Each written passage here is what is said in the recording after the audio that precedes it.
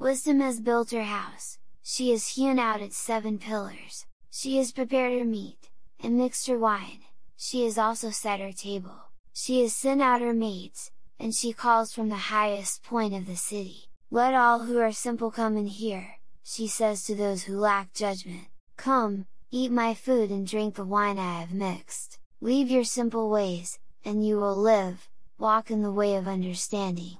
Whoever corrects a mocker, invites insult, whoever rebukes a wicked man incurs abuse. Do not rebuke a mocker, or he will hate you. Rebuke a wise man, and he will love you.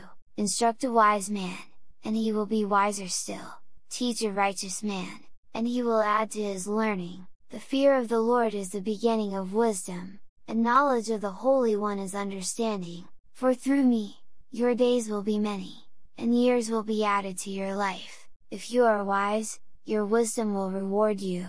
If you are a mocker, you alone will suffer.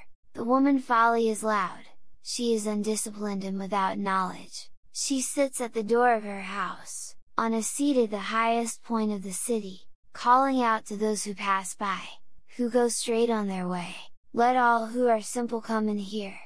She says to those who lack judgment, stolen water is sweet, food eaten in secret is delicious, but little do they know that the dead are there, that her guests are in the depths of the grave.